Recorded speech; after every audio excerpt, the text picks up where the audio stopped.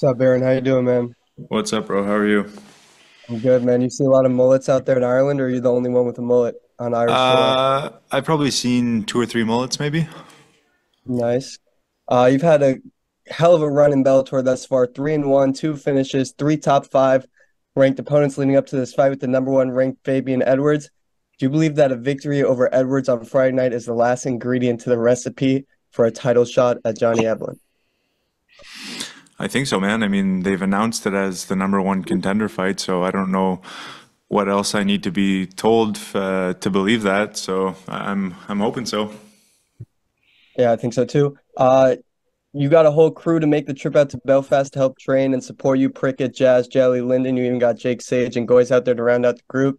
What can you tell me about the support system you have in place and how confident you feel going into war with these people by your side? Yeah, it's sick, man. It's always good to have a good crew with you. Me and Jelly came out here a few days early, beat up him for a few days. Then Chris and Lyndon came out, so Jelly's getting a little bit of a break now. Yeah, it's sick, man. It makes it feel like home. Like if it's just you and one other person, you kind of feel like you're away from home, like you're away from everything. But if you got a crowd with you, it's nice. It feels good. Definitely.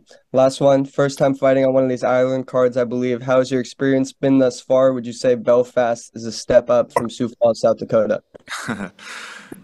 Sioux Falls has a special place in my heart. I've had a good couple years there, but Belfast is pretty sick, man. It was cool to be here for St. Patty's Day. I wish I could have drank a couple beers, but no, it was nice to have something to do. Forged Irish Stout after the fight. That's right. Thank you, man. Good luck. Thank you. Jay Anderson.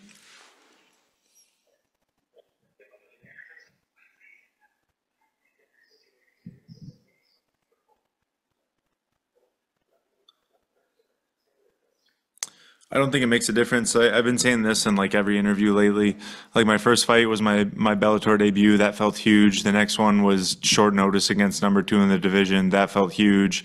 The next one was against John Salter. He was ranked number four. People were kind of saying I might have got a title shot after that one, so that was huge. Then I lost that one. My back was against the wall fighting number four Dalton Rasta, so that one was huge. So they all kind of feel the same, man. Like every fight's high stakes at this point.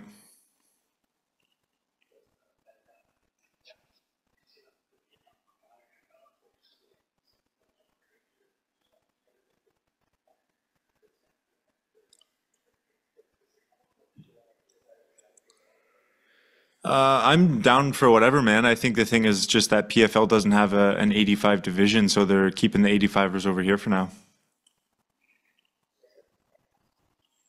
Thank you. Ken Chronicles Media.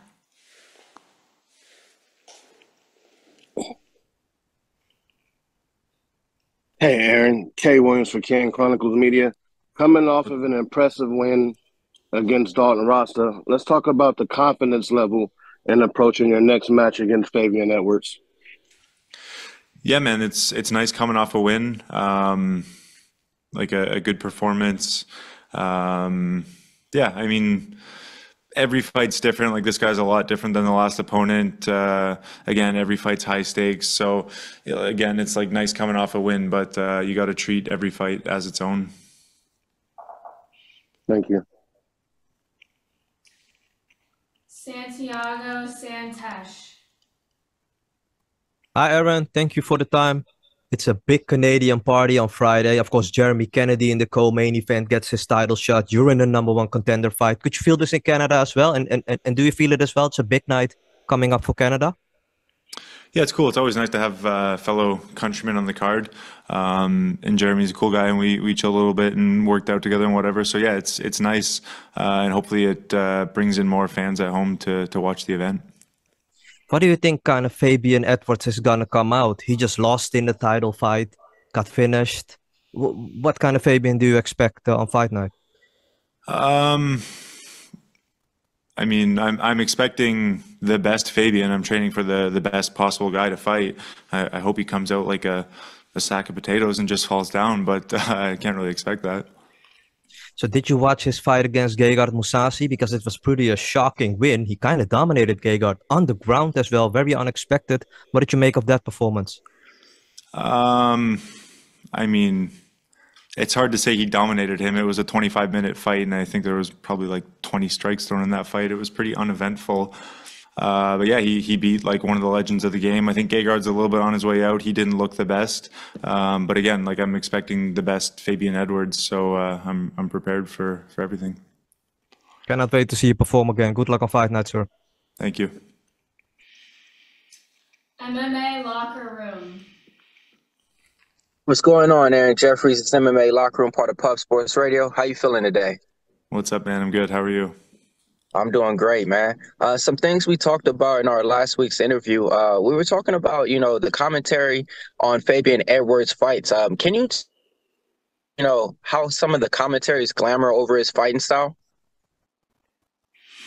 Yeah. Yeah, it seems like they like this guy. The commentary seems to like him in all of his fights. Even just that last question, like talking about dominant performances when some of his wins are pretty close fights and they're like super uneventful and he doesn't look super active. But yeah, they love to talk about his skill set. And again, he's a skilled guy, but yeah, it seems like, I don't want to say biased, but they definitely like this guy.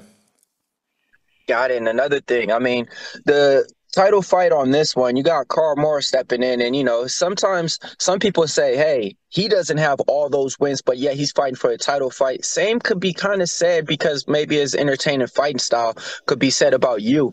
With this win, they got you right there fighting for a title fight. What did you think about that actual title fight with Johnny Eplen and Impla Kasaganai? Who did you thought actually won that one? It was a close fight, man. Like I knew it was just going to come down to the judging, how the judges are going to score fights. I think Impa probably did more damage and won on the feet, and Johnny controlled a bit more with the wrestling. So sometimes you see the judges lean towards damage and striking, and some of them lean towards control time. So it was very close. I think it could have went either way. Got it. And last one for us. So a lot of times, the way that you plan a fight out in your mind doesn't always go that way once you step into that cage. But what adjustments are you ready to make sure that you get your hand raised this Friday? Ready for anything, man. Like I train every discipline in the sport. I've been in every situation. I've been in bad situations in fights in the training room plenty of times. So I'm ready for anything.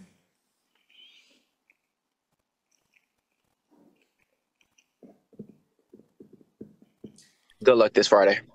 Thank you. Next question goes to Keelan McNamara. Hi, Aaron. Great to have you here in Belfast on this card. I just wanted to ask quickly, and it's sort of building off of what MMA Locker Room just asked you there at the end.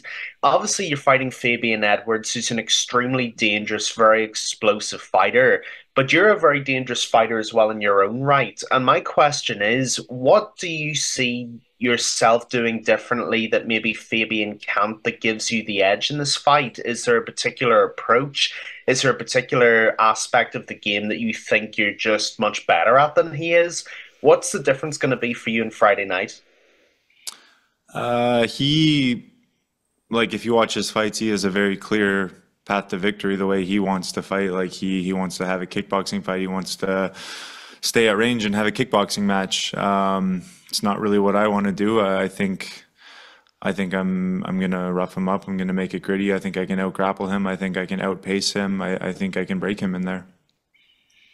Great. That's all I wanted to know. Thank you for the time and best of luck Friday. Thank you. Next question, Jay Anderson.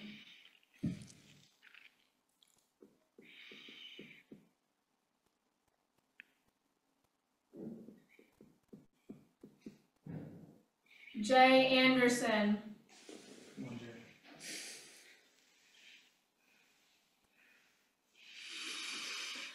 All right, next question, Dylan Napoleon. What's up, Aaron? Hope all is well, man. This run that you've been on, you've had to stay real positive, stay to the course, use a lot of that mental toughness, if you will. Has the journey and the way that you've handled it impressed you, or is this something that you were already expecting and knew would happen? It's been a tough run. Times where you thought you'd get title shots and stuff like that. Have you impressed yourself by your own mental toughness? I don't know if I'd say it's been a tough run. I feel pretty privileged to be here doing what I'm doing. Don't really stop to think about it all that much. I'm just doing what I think I need to do, man. I just stay in the gym and train hard and take the fights that they give me. So yeah, I mean, that's all you can do, really. Thank you.